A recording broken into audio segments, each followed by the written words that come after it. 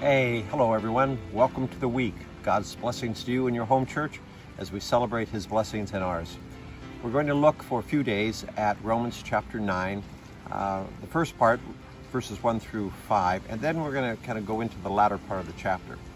I'm absolutely intrigued that Paul talks about having this great burden for his kinsmen. And he talks about in those first few verses, as we talked about yesterday at church, how the Jews had every reason to believe that Jesus was the Messiah.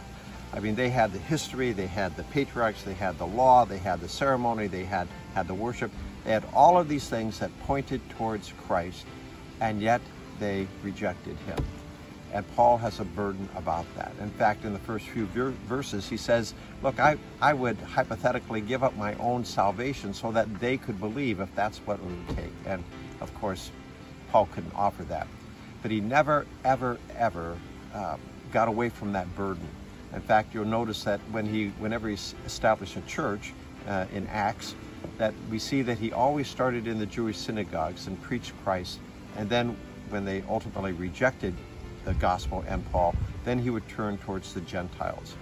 Now, our assignment for this week is to think about the burdens for particular people that God has laid on our heart, and to pray for them, and to think of those opportunities that God might give to us to share the gospel with them.